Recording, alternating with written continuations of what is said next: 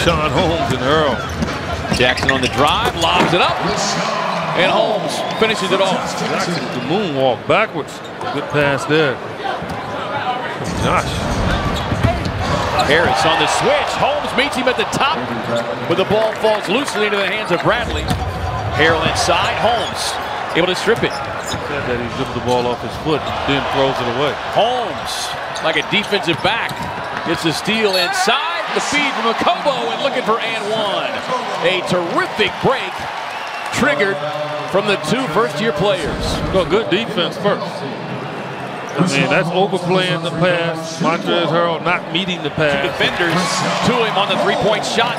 Finds Holmes for the easy lay-in. Well, he set a fire. He's hot. He come off the screen. They react to him.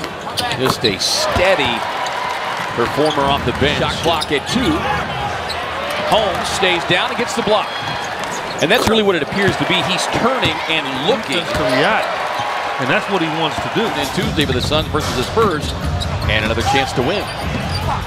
Richaun Holmes on a putback. Another double-figure scoring night from Richaun Holmes. He's got 13. Melton tied up. And Holmes snatches it away and slams it down.